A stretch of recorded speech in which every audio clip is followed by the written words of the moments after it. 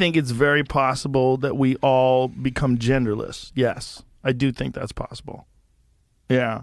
I think that might be what is happening with like microplastics are changing people's hormone systems. And because of the use of petrochemical products, the increase of phthalates into the human body from contamination has caused people's taints to shrink, balls to shrink, dicks to shrink, sperm counts to drop, and miscarriages to go up.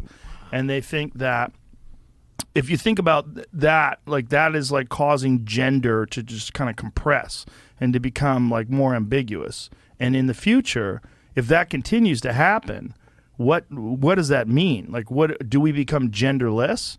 And then what do we do to try to keep the human race alive? Well, we may revert to genetic engineering, like some sort of a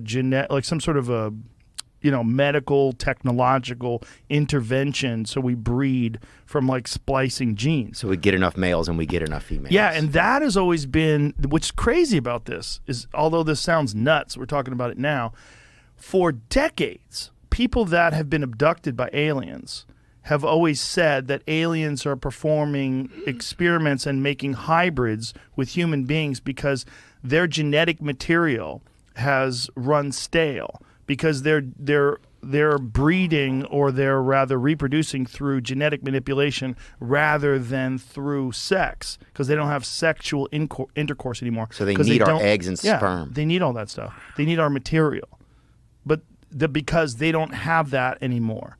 So that might be where all biological creatures that develop technology, and technology in our case involves a lot of plastic. The more technology, the more plastic in the bodies, the more the bodies become genderless.